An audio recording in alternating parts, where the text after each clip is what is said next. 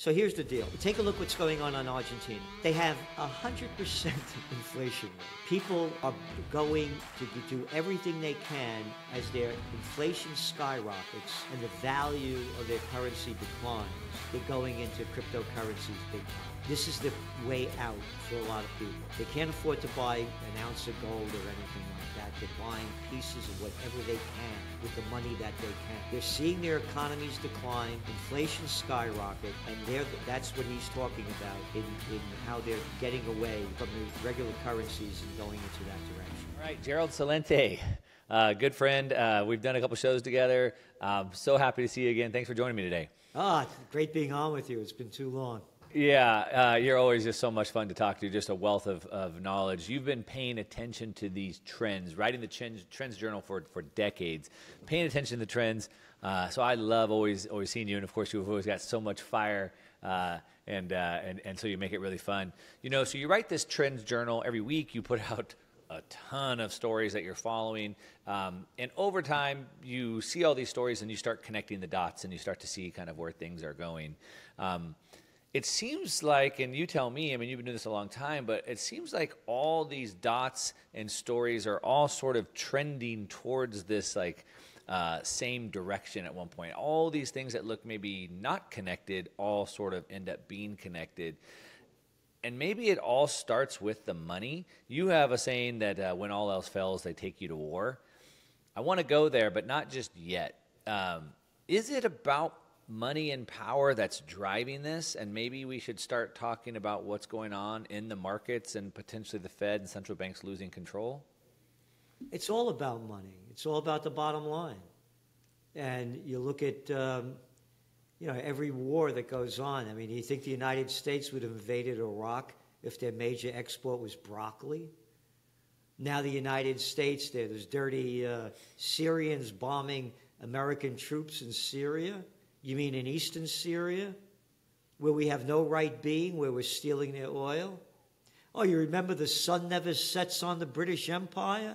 We'll go anywhere we want in the world and steal anything we want. And, it just keeps going on. You know, when I say when all else fails, they take you to war, I just learned this year. And you can Google it up. You just put in Franklin Roosevelt seizes Japanese assets. And you get history today, mainstream. In July of 1941, President Franklin Roosevelt seized all Japanese assets in the United States. And you know why?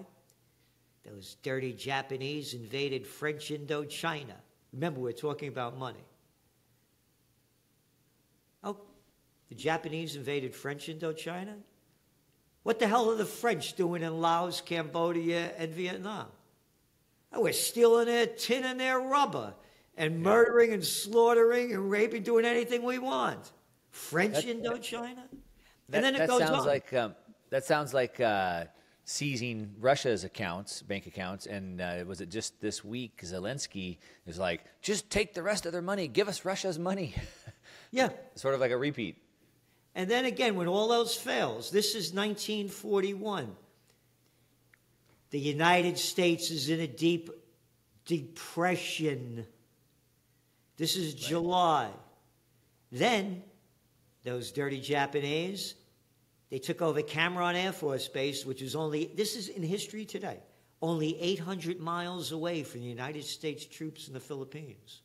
What the hell are we doing in the Philippines? And they also close to the British forces in Singapore. What the hell are the British doing in Singapore? Oh, and then the British and the Dutch united with the Americans, and they cut off 3/4 of Japan's trade and 88% of its imported oil. Right. A death sentence. They only import 100% of their oil. I can't understand why they bombed Pearl Harbor a couple of months later. Again, I didn't know this. When all else fails, they take you to war. What followed the dot-com bust? People couldn't stand that little daddy's boy of nothing, little Georgie Bush. The dot-com bust. What followed it? the war on terror. We're going to get that guy Osama bin Laden dead or alive. Yeah. And now you got it going on in Israel. People have no idea about the 39 weeks of major protests against Netanyahu's Judicial Reform Act. I ask people, they have no idea. Not my language, the language coming out of Israel, Haaretz, the Israeli newspapers, Times of Israel, Jerusalem Post, a civil war. The last 39 weeks. So for like the last year, you're saying? Yeah, 39 weeks up until October 7th. Okay. 39 weeks, major protests, they called it a civil war. Totally forgotten. When all else fails, they take it to war. Was this because people were unhappy with Netanyahu and they were threatening his leadership? Is that what you're talking about? I'm not sure. Go ahead and fill us in on what you're talking about. No, he passed a Judicial Reform Act that basically said that the courts have no power anymore. The politicians do. There were major protests. Anybody could look it up. Hundreds of thousands of people taking to the streets for 39 weeks in a row up until October 7th. Netanyahu's poll ratings were in the toilet. Yeah.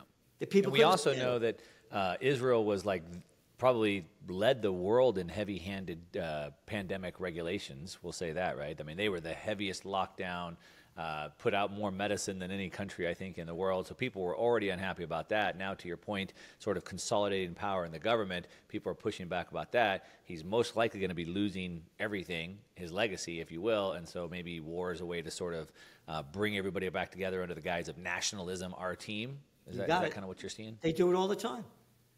They do it all the time. Again, before Japan bombed Pearl Harbor, 80% of the Americans were opposed to getting involved in World War II. And then Pearl Harbor, let's go to war. They do it all the time. So anyway...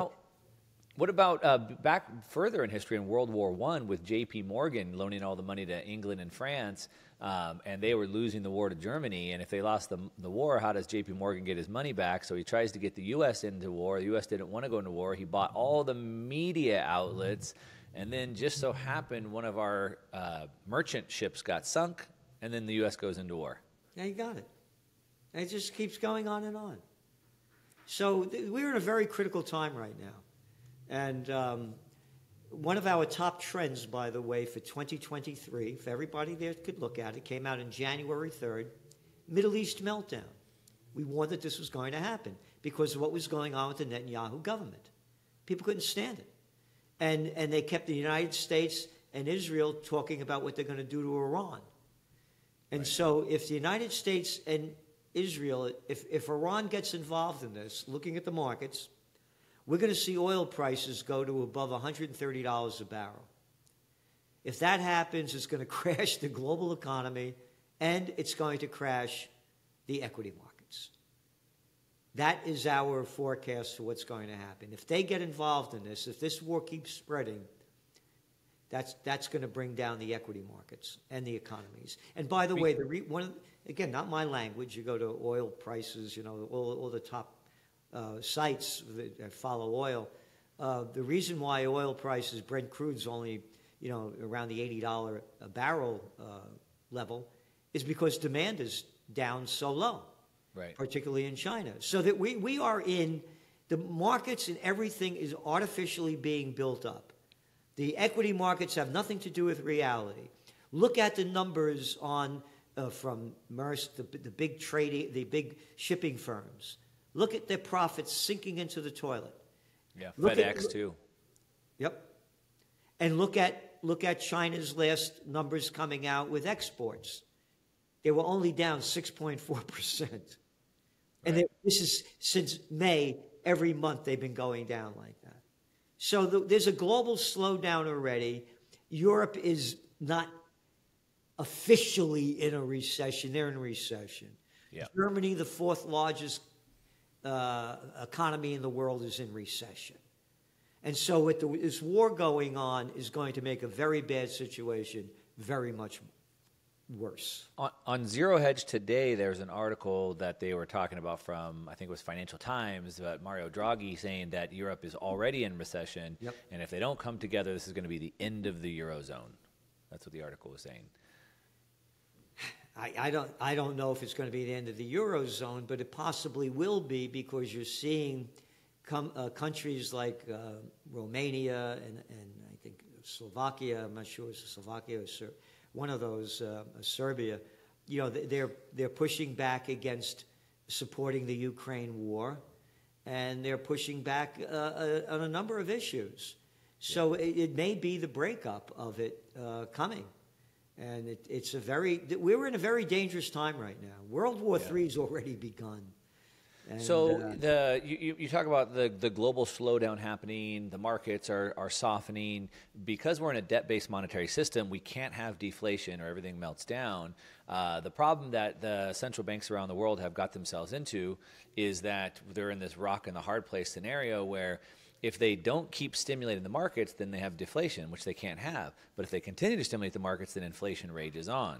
And so they're sort of stuck here. But maybe what you're saying, or what I'm seeing, is that if war happens, then they have an excuse for inflation.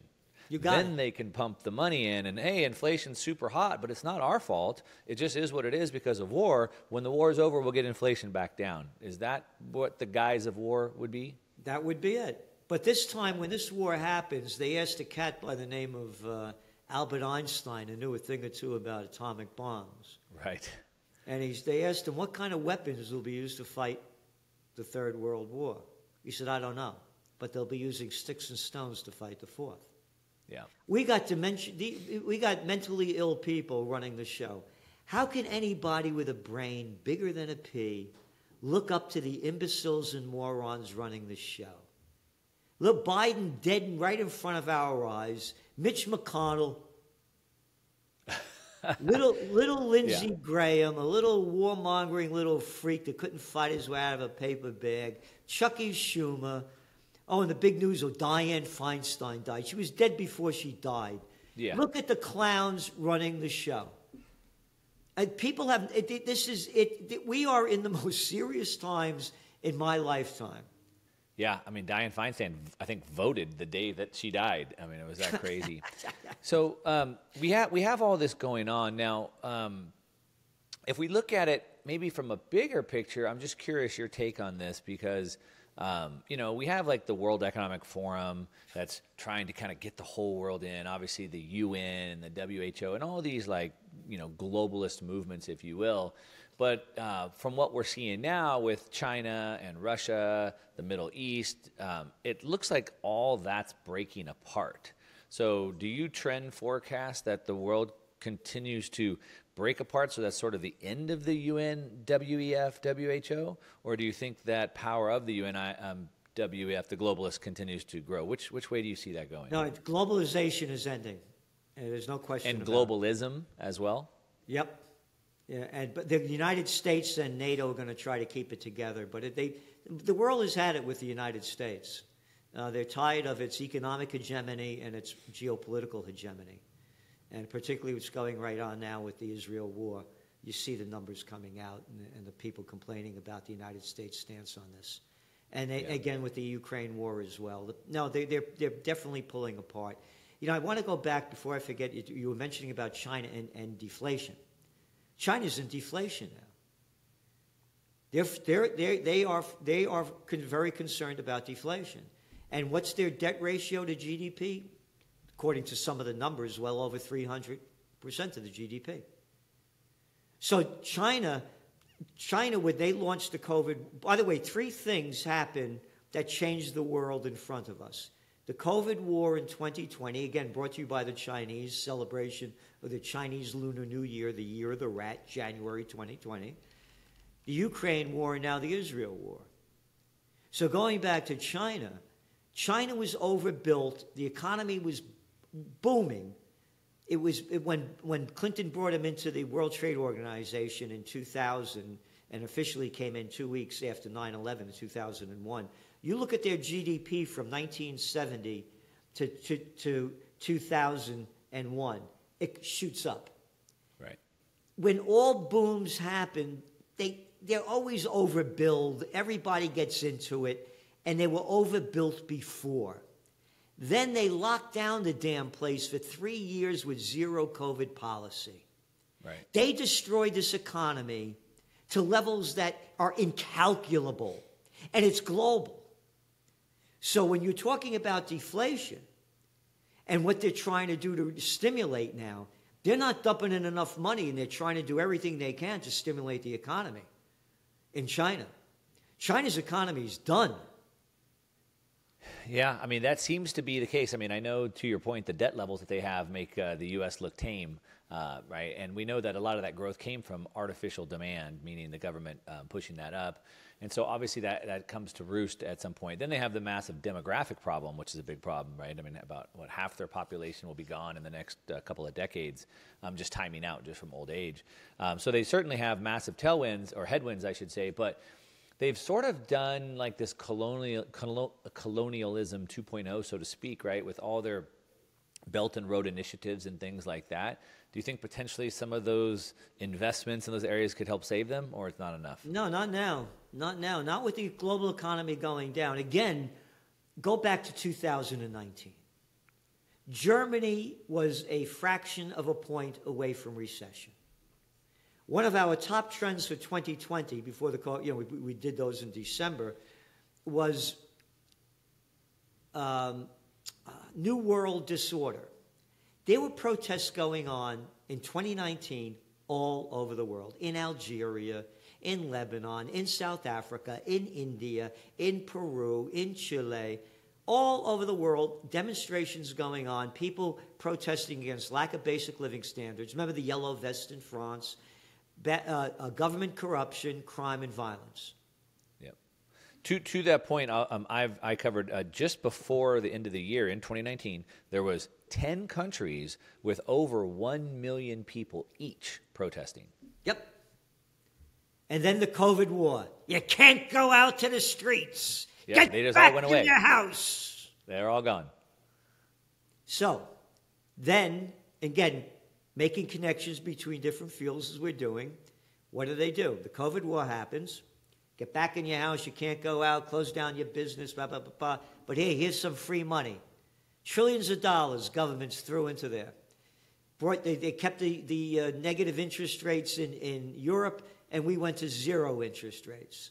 The economy should have collapsed during the COVID war. They were artificially propped up with all of this fake money. Look at the housing boom that happened with very low mortgage rates. Right. Totally artificially propped up. And now that prop is gone. But can't they bring the prop back? No. Because it was 10 between the in the U.S. between the Fed and the fiscal stimulus was somewhere about $10-11 trillion, and yes, they brought rates to zero. Couldn't they just go to 20 trillion and bring rates back to zero? Because what's going to happen is they bring rates down, the dollar goes down. When the dollar goes down, this is going to be going back again, making connections between different fields. And you mentioned about globalization and all of these BRICS and others that have had it with America. This is when when interest rates go down, the dollar is going to go down. It's going to be the beginning of the death of the dollar. And gold prices are going to skyrocket, as we forecast. Right. Because as the dollar gets stronger, then asset prices come down. If the dollar gets weaker, then asset prices go up. So to the point that you're saying, if they bring rates down, the dollar will get weaker. One, because they've printed more of them. Two, there's less demand for the treasuries because the rates are down. So that pushes asset prices up, which is inflation. So massive inflation rages in. Some might argue that, well, not some, like Luke Grauman, who I think is brilliant in front of this, he argues that the only way, and this is, you mentioned World War I, like in World War I, we had massive debt to GDP, similar to what we have now. Lynn Alden sort of makes this comparison as well. And in 2015, the IMF put out a white paper called Liquidation of Government Debt, and they run this financial repression, which is high inflation and low yields, and that brings the debt to GDP percentage back in order. Israel did this in the 80s, and potentially if they were to give us really high double to triple digit inflation for 2 to 3 years, they could bring the debt to GDP back into this 50-60% range. I don't know. Who knows? It's a guessing game, and at that level, again, when you lower interest rates, the dollar goes down, and then currencies go higher, and they could buy more gold because gold is dollar-based, as are a number of commodities. Right. And again, when they lower interest rates, inflation's going to go back up. Right. That's the problem. That's the problem. And at these crazy high rates that we're having right now, we're not even having Treasury demand. Yesterday's auction was a massive failure, and that's at the high rates. So to your point, if they drop rates, there's going to be even less demand. Yes. And by the way, China is buying more gold than any other country. And their yuan is way down against the dollar, and they're still buying gold. So they know how bad it is when they created it, so they should know. And so that's where we see it going. And by the way, on the interest rates, we're forecasting they're going to lower them next year. They do it all the time in the run-up to the presidential reality show. Think about it. Look who's running our government, the banksters. Who's our Fed head? Jay Powell. Who was the former Fed head? Janet Yellen. Where is she now? Oh, she's our Treasury Secretary? Wait a minute. The former Fed head is our Treasury Secretary? Look who's running the country. Look who's in charge. The banksters. So, they're going to do everything they can to stay in power with the power that's right in now. They're going to lower interest rates. That's the way we forecast this. And going back to the banksters, by the way, to see how bad it is, that's hardly making the news, comes up and goes away. Hey, how much stock did Jamie Dimon sell last week? And how much of the other banker bandits selling their stocks? One after another, they're selling stocks. They're bailing out of their own banks.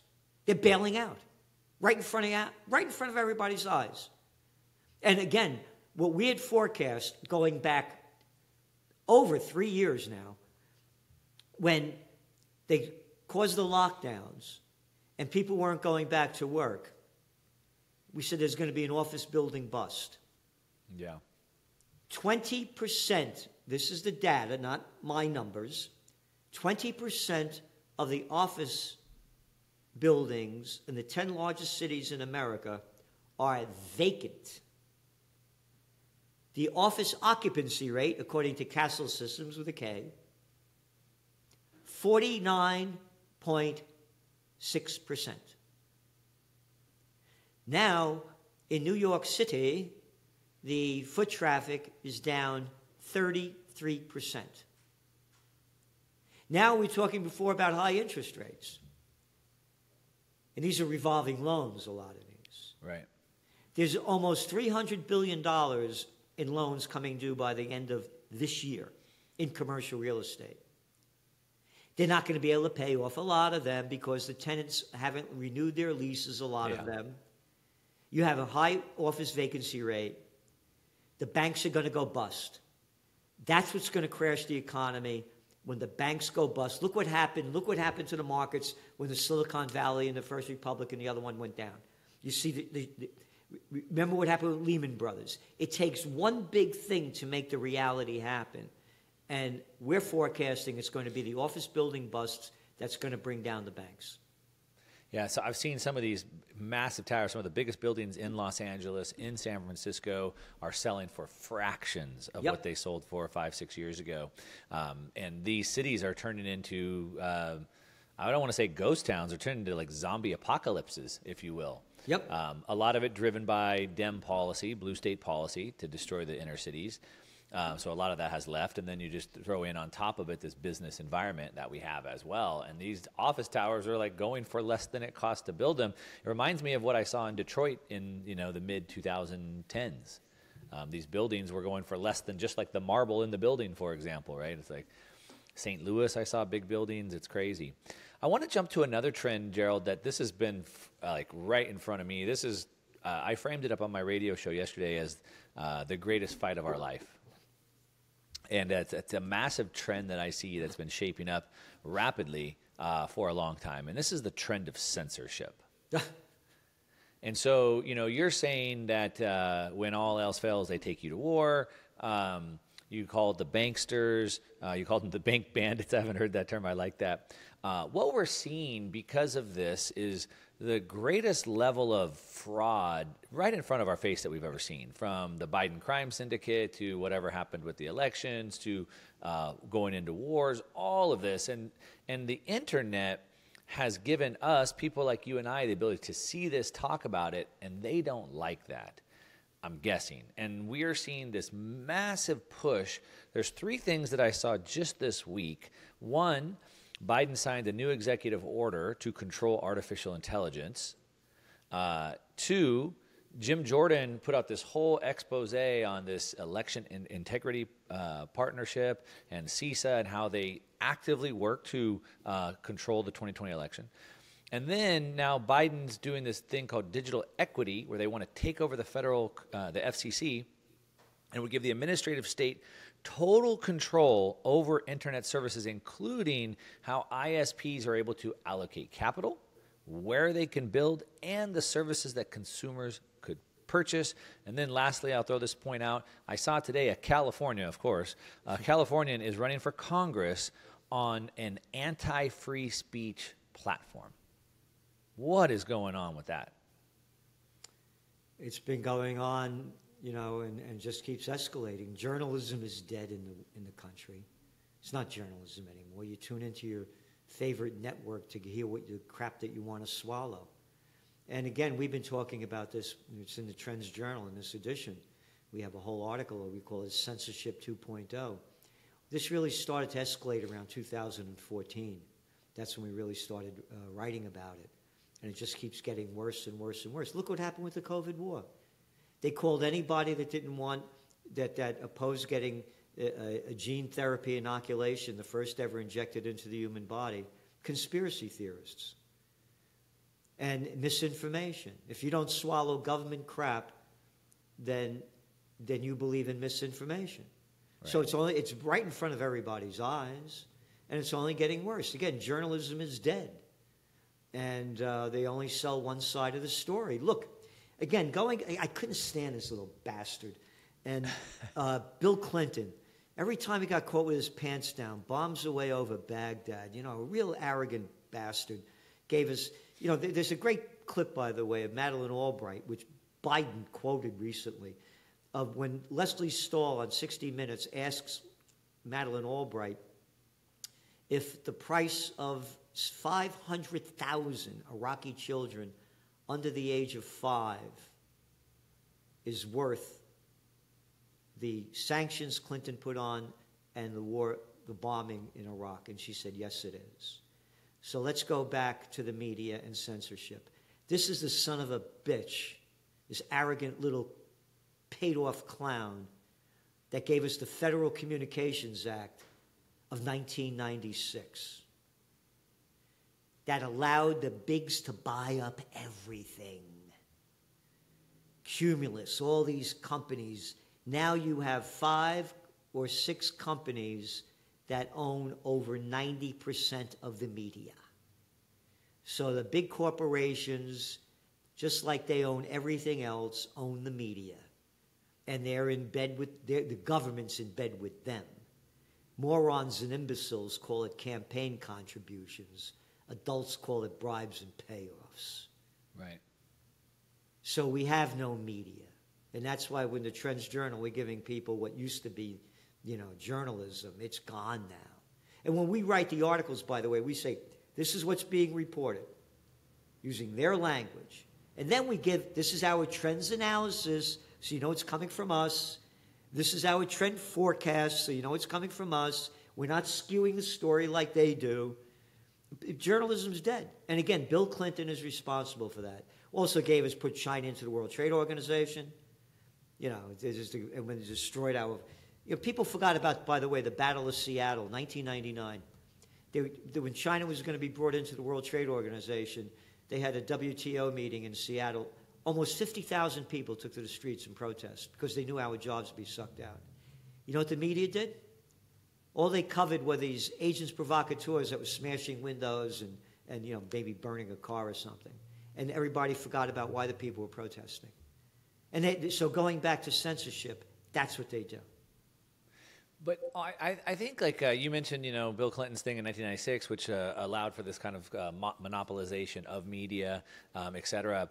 But it seems like now with the rise of the internet, like the ability for you and I to sit here and talk about this, you be able to put out your Trends Journal, we've sort of taken away the power of that legacy media. Legacy media is no longer trusted. People see that it's all propaganda. So we have the rise of the Joe Rogans, and we even have typically left-leaning people like Matt Taibbi or Michael Schellenberger now seeming to be voices of reason. And it seems like that is now the threat. Oh, we can't allow those people to say anything. Yeah. And so we have to make it illegal. Under the guise of safety, we have to make it illegal. Exactly. Look what they did again during the COVID war. Guys like Dr. Joseph Mercola, banned. Right. One after another, banned. You don't buy the, and again, like you said, they may take us off the air. People can't believe that I'm still on when they watch my I can't either. podcast. So yeah, it's censorship. And again, this is the America, by the way, that slaughters people all over the world under the line that we're bringing freedom and democracy, as they're stealing it from us right in front of our eyes. Once upon a time, there was a thing called the Declaration of Independence: life, liberty, and the pursuit of happiness. Happiness is never talked about anymore. All it is misery. And liberty, no. Remember they were going to put that clown woman in there as the misinformation director. Yeah. And by the way, I find that sexist, calling it misinformation. We should call it gender information. Let's really be stupid about it. Yeah. And over and over again, we see that the greatest purveyor of misinformation is the state itself. Yep. Everything they've told us from the pandemic forward has been proven to be wrong. Everything from the pushing of the Steele dossier and the Russian disinformation, all that's been proven to be false. Yep. They censored the whole Biden laptop story. All that was proven to be false. All of the safe and effective medicine, all that's been proven to be false. Like, they're the ones that push the misinformation and then project that onto us, it seems like. Well, that's exactly what they're doing. Again, they run the government. Here, who's our defense secretary? Lloyd Austin. What was his last job? I'm not sure.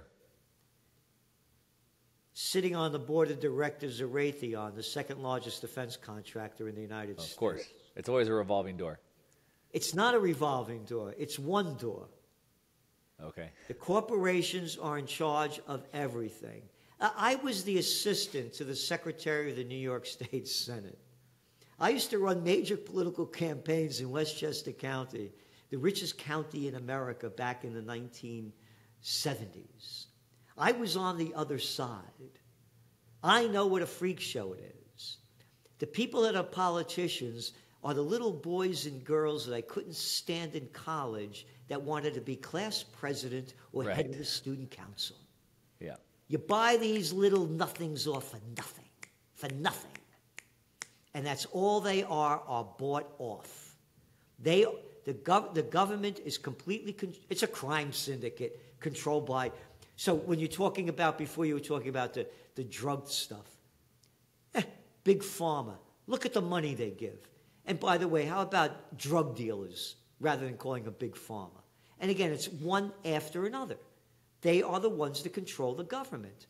It's the big corporations that tell these little clown boys and girls what to do. They're ballless little nothings. Yeah. Yeah, so I saw Rand Paul was on Piers Morgan, and Piers Morgan was asking about this free speech thing, and he said that the solution to ugly and despicable speech is more speech. Piers Morgan said, what about these anti-Israel demonstrations that threaten to disrupt Remembrance Day? And Paul said that countering with better ideas and useful arguments is much better than banning speech. Yeah. Again, Piers Morgan, look at the little stupid, arrogant clown of nothing. Look at him. Look at him. I wouldn't go on with that guy. Now, you little jerk. A little nothing. They're little nothings. And again, talking about, oh, by the way, up here in Kingston on November 8th, there were over 2,000 people taking to the streets right around the corner from me, right here on Wall Street, protesting the Israel war. Ceasefire now, one after another. And you know who? These are the terrible people that did it. Here, in fact, here it is right here. So you know, they put this article out. This is for Jewish Voices for Peace. So Piers Morgan calls them, what do you call them? He was saying anti-Israel demonstrations. Anti-Israel demonstration brought to you by Jewish Voices. He was talking about it in London. Yeah, I'm just telling you, they're doing it all over the world. Yeah. They're doing it all over the world. So you're going to call these people, Jewish people, anti-Israel? How about anti what they're doing? I want to stay on this for a second if I can. Yeah. This is your Trends Journal when it used to be a quarterly.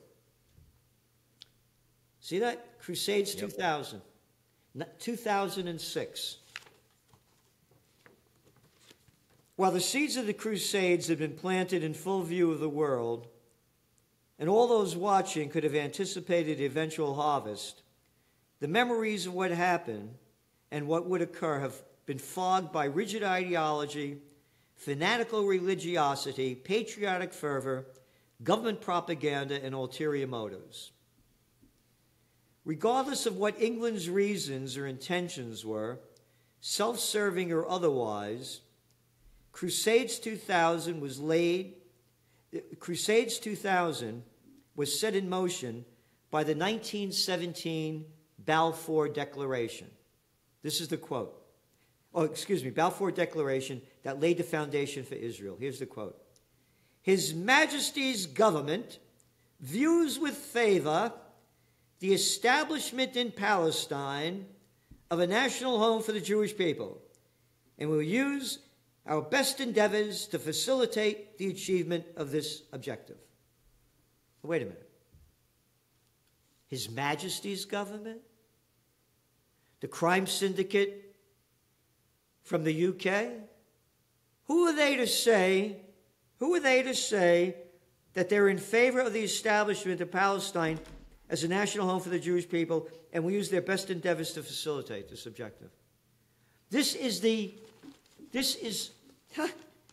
was from Wednesday's New York Times. Could you see that? Yeah, I saw that. That's ridiculous. Look at this little clown show dressed up in a stupid drag. It's like a let them eat cake moment to me. What? It's like a let them eat cake moment. Yeah, look, they're all dressed up in this stupid drag. Look at these stupid people, what they look like. This is His Majesty's government declaring what should go on in Palestine? Who the hell are you to do this? Don't you know who we are? Again, the sun never sets on the British Empire and will murder you too. Nobility. A little clown boy of nothing. People have no idea about this. Nothing. Again, you go back to the Trends Journal, you get it.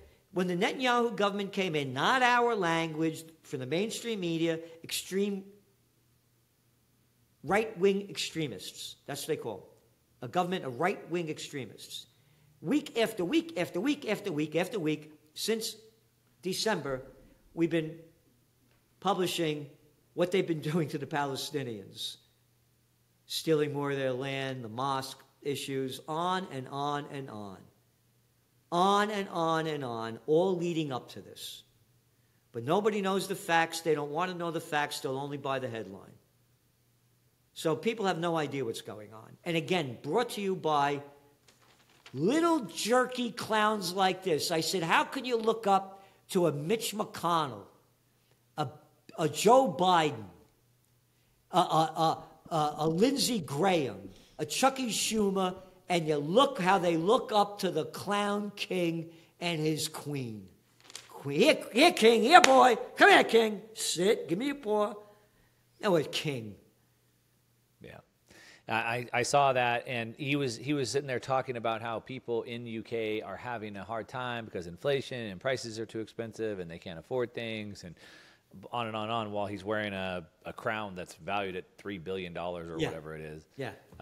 Yeah, insane. I know. It reminds me, like I said, that's why I was saying it looks like this let them eat cake moment where you have the world like really suffering. I saw this article today saying that food prices and food inflation in these other nations is so bad it's worse than the Arab Spring. Yep. And you have this point where people are literally starving to death, and they're just there in this royal outfit. It just doesn't make any sense today. But again, stay with that, because when we talk about the royal outfit, it's no different from the presidents, chancellors, and prime ministers. They roll out a damn red carpet for these clowns to walk on. Every time they go somewhere, they roll out a red carpet. What the hell? You can't walk on this over. I mean, it's no different than this.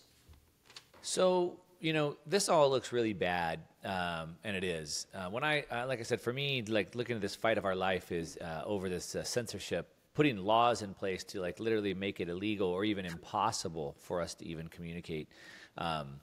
This executive order on artificial intelligence, it seems partly as a response to maybe Elon creating an AI to counter OpenAI that he wants to feed it different data. I see them, like I said, just making it even illegal for you and I to even be critical of the state, which is very scary to me. But I want to ask you, because you've been doing this for a long time, and this is obviously before your time, but in the United States, they have passed laws in the past to make it illegal to say anything negative against the state during times of war. Yep. Right? So the Smith Act, I'm drawing a blank on the other ones. So things have been worse before, and we've come back from it. So I'm curious what your trends forecast says from here. Again, we're at a different point right now, because if this World War III continues to expand, it's going to be nuclear annihilation. And we're also forecasting, like Ukraine's out of the news now, right? They were in the news every day, every day up until October 7th, when Hamas had that brutal invasion of Israel and killed over 1,400 people. They were in the news every day. We are forecasting there's going to be a major false flag event or an attack on a nuclear plant or something that Ukraine is going to do to get back the money that they need, the weapons that they need to keep this war going. So that's what we're concerned about. This is different than the other times.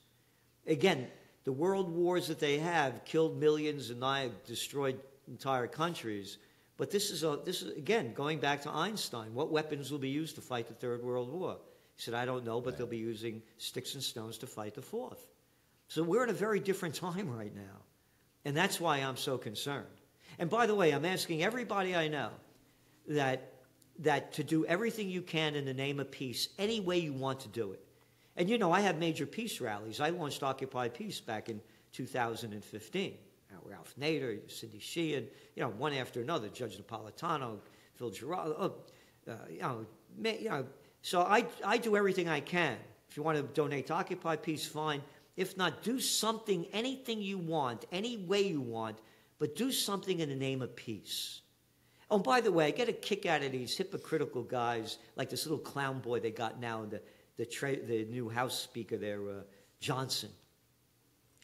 He's a devout evangelical Christian, and they hate abortion. Okay, fine. Yeah, but here's more money to go kill people, and we support these wars. Hey, wait a minute. You're against abortion, and you say you're killing a child in a mother's womb, but it's okay to go slaughter people all over the world and send all this money to do it? Who are you talking to?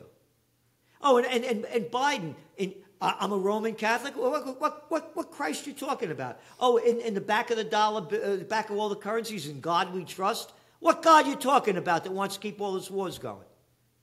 What God you talking about? They're full of baloney. Again, here they are. It's a clown show. It's a freak show in front of everybody's eyes. Do you think the people have an appetite to get back into a Ukraine war? It seems like the tide has turned so much. It's been completely exposed, which most people, and I'm sure your Trends Journal forecasted, they never had a chance of winning in the first place. Oh, we said it from the beginning. Yeah. Right. I'm sure you said it from the beginning. They never had a chance of winning from the first place. The whole offensive that they were going to launch was never going to work. The U.S. has basically lit $150 billion on fire. I don't know, somewhere at least over 500,000 Ukrainians are dead, probably more. They stopped reporting that. There's no chance of them winning. Now his own generals are saying this in the Times Magazine article that came out and so forth. The American people never really wanted to get behind that. Maybe temporarily for a little sugar rush, but like there was never support. Boy, I would think it'd be very hard, even with a false flag, for people to try to get behind that. No. All of a sudden something could happen, and they'll make a big deal out of it. They do it all the time. You know, they bombed this, whatever, you know, they did this to, you know, something happened, something. Here, go back, and you could see what Russia sent 2 people killed in Poland by a Russian missile. Remember that one? Big news. 2 people killed. Yeah. Oh, and it wasn't a Russian missile, it was a Ukraine missile. It was Ukraine.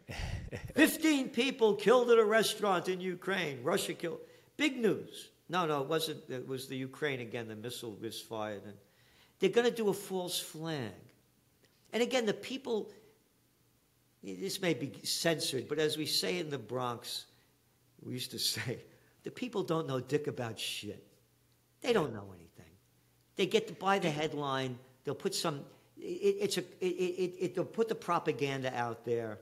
They'll go the Goebbels route. And sell the people on a big thing, and the people will buy it. They'll buy it. Let's go a little deeper on this Ukraine story for a minute. If you look at like the history of Ukraine and Victoria Nuland in 2014, and the Bidens and Burisma, which I'm sure you've covered extensively over this period of time, it looks like, you know, Ukraine is full of natural resources. It's the breadbasket of Europe. They're critical for pipelines and things like that. And it seems to me, and you tell me because you've been covering this a lot longer than I have, but it seems to me that maybe what they wanted to accomplish in Ukraine was sort of accomplished. And what do I mean by that? One, it was as war typically is, it's a way to siphon money from the public into the private pockets. So they've been able to siphon hundreds of billions of dollars or whatever they have been able to do. But more importantly, you know, when Zelensky came to the U.S. About a month ago, he went to Wall Street and he met with all the Wall Street funds, and they've all pledged to invest hundreds of billions of dollars to rebuild Ukraine. And really what it looks like happened is they siphoned out $100 billion, gave it to all the private pockets. They leveled Ukraine. Everybody left. All this public infrastructure has now been sold off to the highest bidder. So now it's BlackRock and Blackstone and all these Bill Ackman that own all of this, all the rights to the land, to the minerals, to the pipelines, all of these things. So they leveled it. They chopped it up, they sold it off, they took the money, and like maybe mission accomplished. Or am I wrong about that? No, you might be 100%. Might be 100% right about it. You know, because it's going to be, the war's going to end, and they're going to rebuild a place. And just like you said, again, it's a crime syndicate. And by the way, this was the Trends Journal back in 2014. You see how happy that guy is over here? Yeah. Yeah. Washington is driving the world to the final war. World hegemony is not a right America has earned. This is by Dr. Paul Craig Roberts, who wrote for us. I'm just going to briefly read a part of it. Washington concluded that Russia needed to be confronted with or distracted, again, this is 2014, by problems that would leave Russian government less confident or able to counter Washington's aggression elsewhere. Ukraine presented the perfect opportunity for Washington to advance its hegemonic agenda. In a speech to the National Press Club last December, which was December 2013, Assistant Secretary of State Victoria Nuland boasted that Washington had invested $5 billion in non-governmental organizations in Ukraine. The purpose of the NGOs is, quote, to teach democracy. So there it is. The United States overthrew the government. We wrote about it as it was happening. People have no idea. To teach democracy. Yeah. Teach democracy in what the European Union called the most corrupt country in Europe. And the latest Ukrainian poll, besides the war, which is number one concern of the people, 89% of the Ukrainian people are concerned about corruption. And we spent $5 billion to teach democracy in Ukraine. We overthrew the government. We overthrew the government. And again... And what democracy? I mean, now Zelensky says he wants to cancel the election. He canceled the election. Hey, I'm president. We got a war going on. I'm staying in. And by the way, again, we write about stuff that no one was talking about. You see this picture, right? It was the Sochi Olympics. And the Sochi Olympics is just starting, and the United States, and then the coup at the same time. Here, this is. We go on to say that how the fear campaign that the United States kept saying, the fear campaign worked just days before the opening ceremony on February 5th. And remember, the revolution takes place a week later, 2 weeks later. 57% of Americans believed terror would strike during the Sochi Olympics, and that wasn't all. According to the steady stream of reports, hotel rooms were in disrepair. The city was filthy. Poor people had been shipped out of sight and stray dogs shot. Goes on and on and on. And then you look at the ratings, they fell 12% on people watching the Olympics. So in other words, they kept selling hate Russia. The Sochi Olympics is disgusting. Don't go there. And then they're launching the Ukraine war coup at the same time. It's a crime syndicate running the country. Two more things I want to bring up with you. One, I was shocked last night to see. I want to talk about the invasion of America. The southern border crisis that we have going on. Millions and millions of people coming across. I think it was almost 300,000 people came across the border illegally last month. Trump tried to secure the border. The Democrats shot that down. It was racist, everything. The Biden men started selling. So then the Republicans put through a bill, said that if the Biden administration didn't continue building the wall, then all the parts had to go to Texas, so Texas could start building it. Then the Biden administration started secretly selling it off for pennies on the dollar just to get rid of it. But then they capitulated, and then the DHS, Mayorkas, says we're going to build it, and Biden says he's going to put an executive order to build the wall. And then yesterday I was shocked to see Lindsey Graham, who I'm sure you have some things to say about Lindsey Graham, said that he would not vote for one more single penny of spending to anybody, including Israel. Specifically, he said that, including Israel, until something is done about the southern border. Yeah. Again, it's a joke. That this is America. Again, we're fighting wars and we can't stop people from coming into this country. Again, I told you I launched Occupy Peace. These are a few of the foundations of it.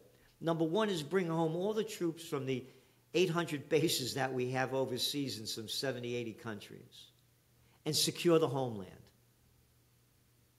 That's one of the principles of Occupy Peace. This doesn't have to happen. Look what's going on. Again, as we write about, there are huge populist movements going on in Europe right now because they've had it with the flood of people flooding into their countries. Matter of fact, Germany just passed a very stringent one just this week.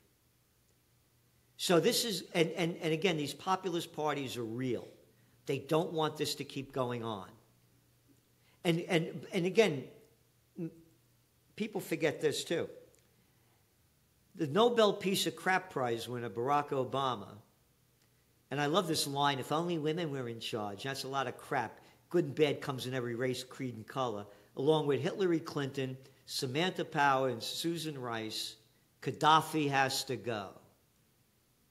You could Google it up, the arrogant Obama, Gaddafi has to go.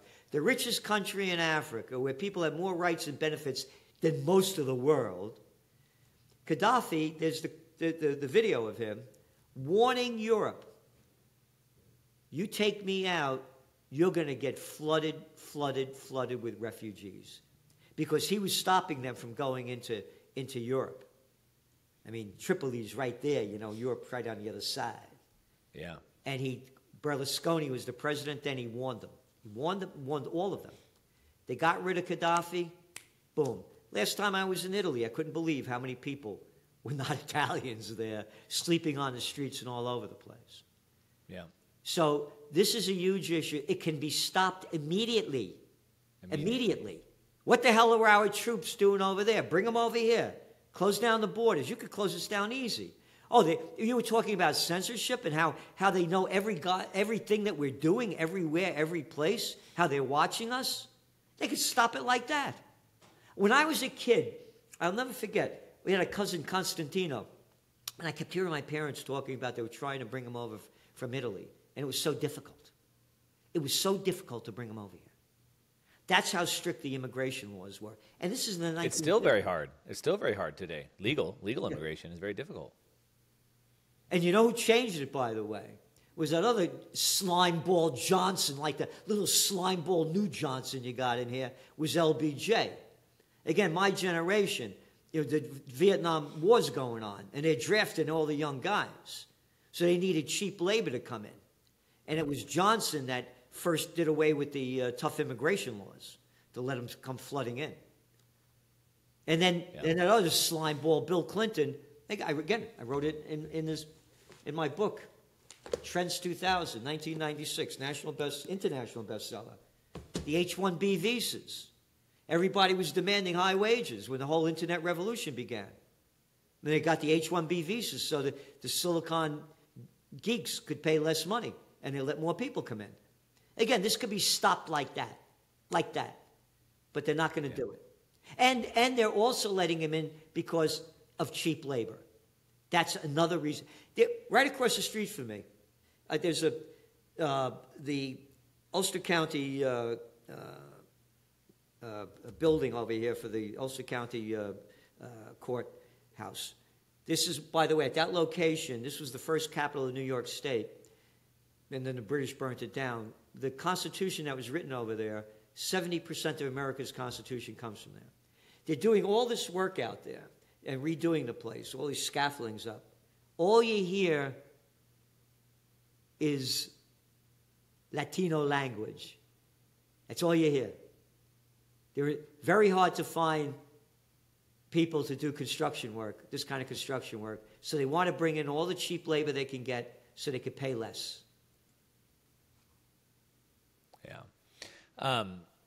You mentioned the populist movements going on in Europe. I mean, you see massive protests going on all through Germany, France, Sweden, everywhere. And there is big populist movements going on. Italy right now, as a matter of fact, there's massive protests going on in Italy over what's going on. And instead of doing anything about what the people are mad about, they're just cracking down on them for other things. But it was interesting to see Poland, which had been sort of immune from all of this because they had strong border policies, and they've just completely missed all the trouble these other nations had. And just like 2 weeks ago, somehow there was some shift in the government, and now all of a sudden they're going to open up their borders and allow all these people to come in. So it's like we're witnessing this clash go down in real time where the people, these populist movements, to your point, are saying, we do not want this. They're voicing it, but like the leaders just don't listen. They just don't seem to care. They seem to want it. Do you trend forecast for this just to continue? Oh, no, the populist movement is going to get stronger. And you use the word leaders. I wasn't put on this earth for anybody to lead me. Who put this idea in their head that they're leaders? How about public servants, huh? Could you handle that? That's what they're supposed to be. I know. Leaders. Oh, little clowns. How could you be led by these little clowns? Again, look at the clown show in front of everybody's eyes. You like Nancy Pelosi? Look at the little clowns, the little Schiff over there. Again, one little jerk off after another. One little clown, boy and girl, telling us what to do. And with attitudes. If if Chucky Schumer came in here and said, listen, Celente, come over here, I want to talk. I said, come over here and talk to me. I don't, who the hell are you talking to? You're a piece of crap. Again, you call these guys out, I'm telling you, you call them out man to man. Again, as we'd say in the Bronx, they wouldn't know whether to piss or shit. They're ballless, gutless little boys. They're ballless, gutless little boys with bad attitudes. Yeah. And that's what the people need to do. It has to be people power, not political power. It's a crime syndicate. Hey, I'm Jamie Dimon. I need a couple of $1 trillion. I'm too big to fail. All right, don't worry about it. The Federal Reserve will dump in $29 trillion from 2007 to 2011 to bail out the central banksters. Oh, not my numbers. That's from Bard College, at Levy Institute at Bard College. They're thieves and they're murderers. Oh, you were talking before about the lies and misinformation? You know, that guy Saddam Hussein has weapons of mass destruction and ties to Al-Qaeda. One of the speakers I had at my rally was Phil Giraldi. Phil Giraldi was a top CIA guy, top. He goes into Bush's office and said, Mr. President, here's the proof there are no weapons of mass destruction. You know what Bush said? Get out of the office. Giraldi left and he quit the CIA. You can see his articles at that website, UNZ. His articles go, and we put them in the Trends Journal too. They lie to us all the time. They're freaks. Think about it. George Bush. How could anybody look up to a little daddy's boy born on third base, thought he had a home run with a pair of cojones smaller than a mothball, an ignorant little jerk? How can you look up to him? 88% of the people swallowed the crap. We're going to get that guy Osama bin Laden dead or alive in America's longest war in Afghanistan. So going back to, will the people believe something coming from Ukraine that gets us back into that? Yes. All you have to look, again, when I get upset, when I was a kid, my father, may rest in peace, he'd say to me, son, take it easy. People have little minds. He said, only a few people really know what's going on. And it goes back to another person. It does not take a majority to prevail, but rather an irate, tireless minority, keen on setting brush fires of freedom in the minds of men, said Samuel Adams. Yep. And we are that irate, tireless minority that has to unite. I write a newsletter, weekly newsletter called Brush Fires, and I have that picture over here, lighting brush fires in the minds of men. That's my goal, so I love that. I'd love to end on that, but I want to ask you one more thing. That'd be a high point. Maybe my editor will switch that around. The other thing you wrote in the Trends Journal this week, again, I'm going to link to the Trends Journal down below. We've mentioned it a bunch, so everybody listening should go check it out. I'll link to it down in the description below. In the Trends Journal this week, you wrote, TradFi, so that's short for traditional finance, TradFi, traditional finance, is flocking to Bitcoin, and that will likely only accelerate. It's not because Bitcoin changed. Rather, it's monetary debasement and financial manipulation of the fiat system via weaponization of SWIFT that's led to an inevitable erosion of faith and stability in the legacy order. Are they destroying, the more they try to control things, are they destroying themselves and forcing people into alternative parallel systems like Bitcoin? Is that what you're saying in that? I didn't write that article. Joe Duran writes that for us, and he's one of his books here. He does this great stuff, Technocracy. He writes this huge books. Here's one. Yeah. This the size of this thing, you know. Wow. So he's really on top of this stuff. So here's the deal. You go take a look what's going on Argentina.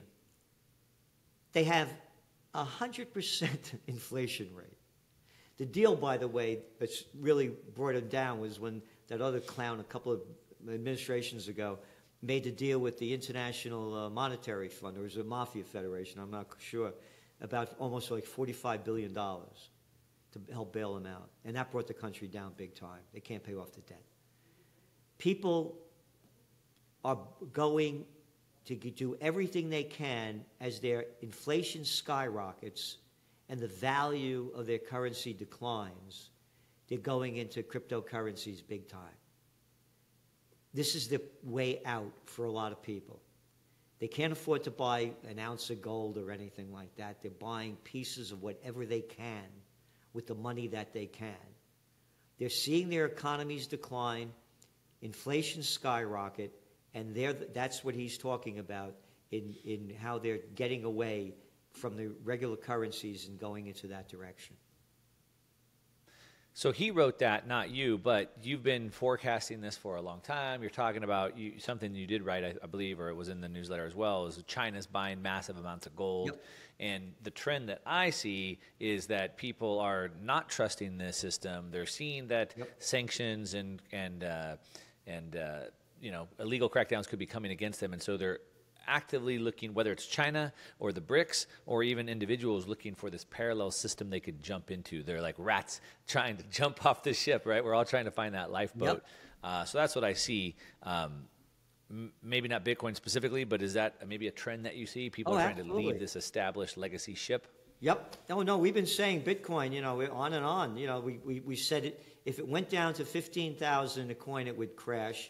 And then we kept month after month, we're saying it's solid in the $20,000 range. Solid. If it breaks over 30,000, we see it going to 42, 45,000. And then we keep going on. If it breaks this number, then that number. So we see Bitcoin right now, we see it going in easily into the $42,000, $45,000 coin range.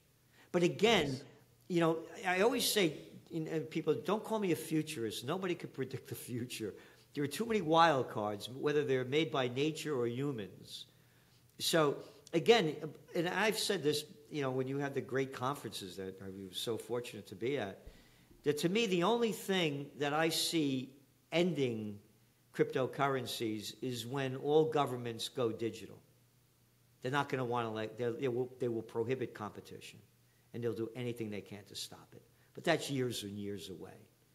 But it's going to happen. They're coming in hot. They're coming in hot right now. They're trying. I know it's going to happen because they're going to come up with an excuse. There's no way in the world they're going to pay off $33.5 trillion worth of debt. Oh, and then as your interest rates go up, you got to pay more on the debt. I forgot about that too, right? They're going to come up. The Russians hacked our banking system. You lost all your money, but don't worry.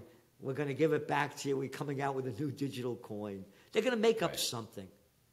Man, Gerald, I'm sad that it's taken so long for us to get back together on the show. You're such a wealth of information and entertaining at the same time. I love it. Let's go ahead and wrap it up, but give us some closing words. Give us some closing words that we should be focused on, or maybe some hope that you can give us. What do you got?